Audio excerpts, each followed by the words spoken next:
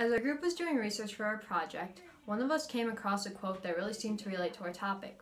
It was created by a man called Tracy Dennis Leonard, and it said, "If only my pockets were as generous as my thoughts, world hunger would be no more, homelessness would be a memory, and poverty would cease to exist."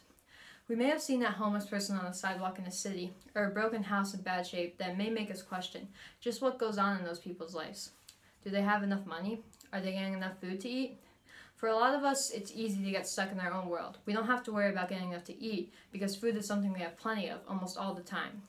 But for others, it's different. At our school in Burke, for the school year of 2017 through 2018, 54.8% of the K through 8th population are eligible for the free and reduced meal program. Out of the 31,000 people living in the CNSU school district, around 14% are living in poverty, according to the United States Census. And so, that's where we come in. Our project idea is working towards addressing and solving the problem of hunger and poverty in our community. Through creating 2 gardens at our school and in our town, we will be bringing the community closer together while making a hunger-free place one meal at a time. Our group is determined to make an easily accessible community garden at our local meal site. We will create similar gardens at our school. One of the gardens at school will hold specifically pizza ingredients. We'll be partnering with another task force to use produce to make pizza and give it to the community. It will have to be maintained in the summer, so one of our goals is to get people involved and make this project sustainable. With the grant money, we hope to purchase a garden tower, which is a hydroponic system that grows plants in a tower, which is conserving space.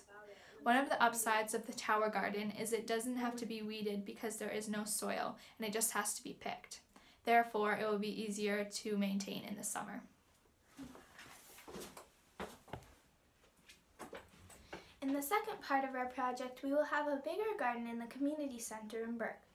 This garden will be less for our school and more for our community. But we came across the concern of taking care of the garden in the summer. So we came up with the idea of a farm stand. Except this farm stand, you don't need to pay money to get food. You just need to do some work in the garden. In the stand, we will have a logbook, so people who take food or do work will sign into it and we can see how many people are participating.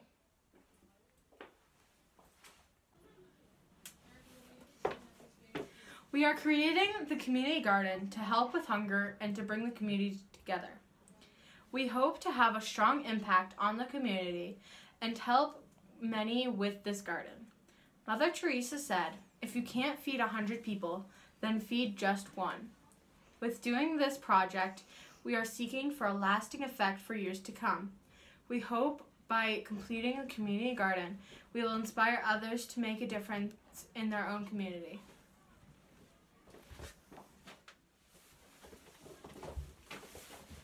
To make a difference, we need your help. Please, if interested, please contact us at my email address. This is a problem that needs to be solved. Let's make the difference.